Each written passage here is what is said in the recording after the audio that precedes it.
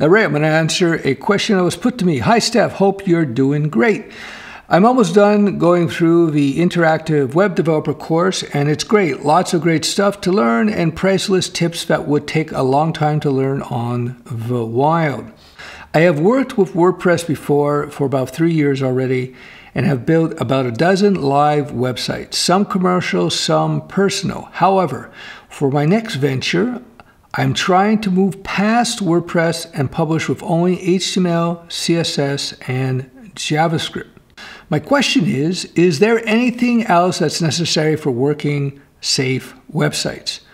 So let me just point out before I go on with her email, if you're just publishing HTML and CSS websites with a bit of a JavaScript, that is about as safe as it gets by default, because the security holes in most websites is when you are doing server-side coding, PHP, backend JavaScript with Node, Java, Python Django, etc., etc., etc. That's when you can find more security vulnerabilities. Beyond that, it's about, generally speaking, just your server being locked down, and your server hosting company should lock down the server by default. That said, there are things you could put into your web page, I suppose. I'm trying to avoid jargon here. In the old days, when people used to use something like Flash, which was a plugin, it's plugged in functionality into a site, that was a major security vulnerability. But generally speaking, if you stick to vanilla HTML5 and CSS3, you do limited JavaScript, that's about as safe as it's going to be in terms of what you write into your web page, what you write in terms of code into your web page.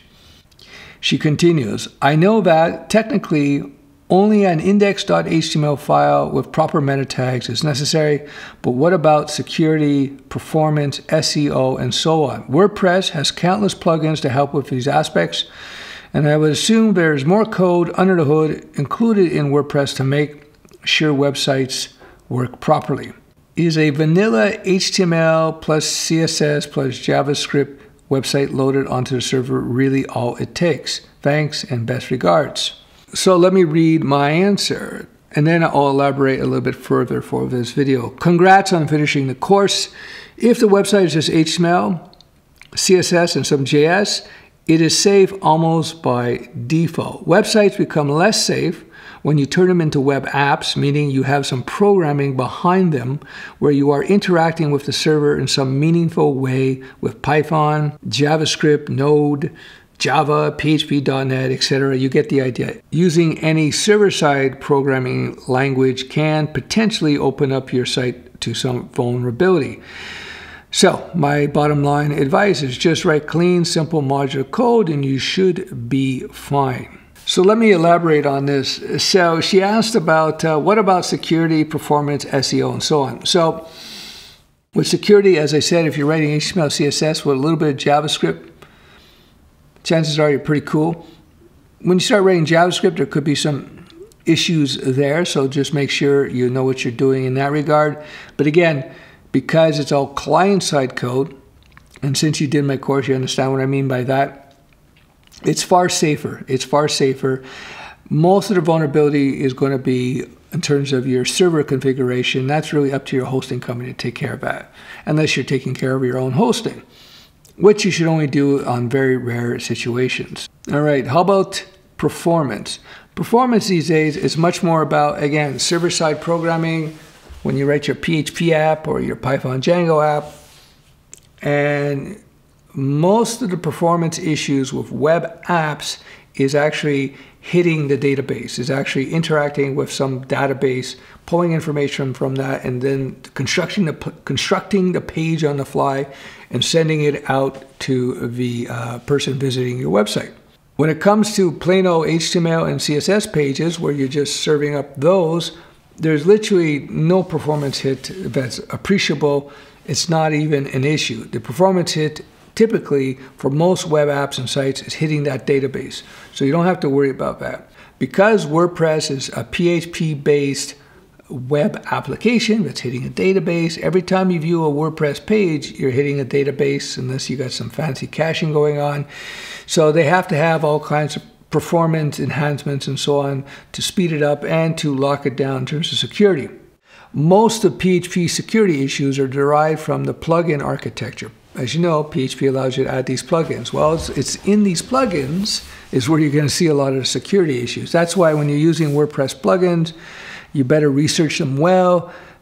Commercial plugins are probably a better choice because when people are being paid to write a plugin, they're probably going to make them safer. But again, make sure you know you've read your reviews. Make sure you know what plugins you're using. That's a big source of security issues with WordPress. Plugins and the themes, because a lot of themes use a lot of interesting code behind the scenes as well. So be careful about that.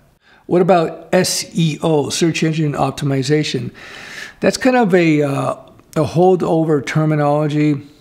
Search engine optimization from a time when websites were built in such a way that they were not transparent to search engines. They made it hard. A lot of the old school techniques for building sites built them in such a way that they didn't reveal what they were about to search engines, and search engines had trouble figuring them out, classifying them. So SEO was a big part, was cleaning up the code, adding things to the code and to the site to make them transparent to search engines. But if you're building websites these days with modern HTML and CSS3, which everybody is, they're pre-optimized in that regard. Now, search engine optimization could also include just writing good text with certain keywords that are relevant to your subject of your site. But again, largely these days, if you build your site using modern standards, which everybody does, 99.99% of us do, it's not an issue. Search engine optimization really these days is more about web marketing. It's about setting up your web marketing strategy to get people to come to your site. But the site itself, if you just, as I said, you're building with modern techniques, SEO is old school, it doesn't need to be done. It's all kind of built in, right? Also, the search engines, mainly Google, they're so much more capable nowadays anyway. So let me end off this email and briefly talk about static site generators. As I said, the best performance websites and the safest websites by default are just HTML and CSS websites that are pre-built, and then when somebody comes to a website and requests, I don't know, a page on your product, that page has already been built, and the web server just sends them that page, which is just HTML and CSS text and normal text. Whereas the typical dynamic website, that's the old term, and a typical web app, each and every single page is actually built by the server on the fly. So WordPress does that. Every time a page is requested, WordPress will go to the database, grab the information about the page and build it up, and then construct the HTML and send it to the user. That's where you get the performance hit, that processing of the page. So static websites and static site generators are highly, highly, highly, highly performant because the pages are all pre-built, if you will. So it's just like boom, boom, boom. No processing to generate a page. The pages are already generated. That's one reason why people like static site generators, and sometimes that makes sense. Now, there are other solutions as well. You can have caching layers with PHP and Django with Python and Ruby Rails, etc., etc. There's many ways to skin that cat, but at the end of the day, the less the server processes with every time somebody requests a page from your site, the more performant your site will be. In terms of bandwidth, that might be an issue. So if your site is video-centric, lots of videos, and you're trying to serve your videos from your own web server, that will likely be an issue if you have a lot of traffic. And so these days, I say never serve video off your own servers. That's just stupid.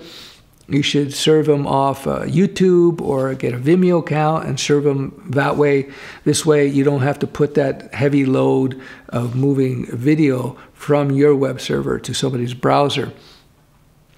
So there you go. In terms of performance, static sites, HTML, CSS sites that are not generated on the fly, whether you just write your own sites and upload your HTML pages or use a static site generator, they're going to be the most performant by default. and they're going to be the safest by default. Anyway, to conclude, to answer this person's question, yep, if you're just writing HTML, CSS, and a little JavaScript, just make sure your JavaScript is not doing anything wonky. Most of the time it isn't. You should be good to go. All right, I hope that helps.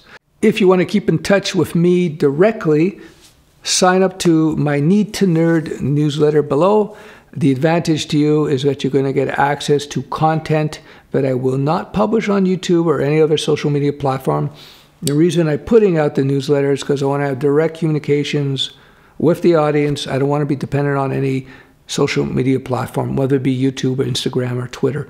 So there you have it. Subscribe to the newsletter. If you want to learn the web stack from a 20+ year veteran, check out my courses below. If you want to learn Python from somebody who's been writing code for 20+ years, check out my Python course below. I have my own platform, Studio Web, which is used by schools all over the world, and it's a unique interactive training system that's very different from anything else out there. And it was designed from the ground up to teach only code, so it's extremely effective at doing that. All right, that's it for this video. See you in the next.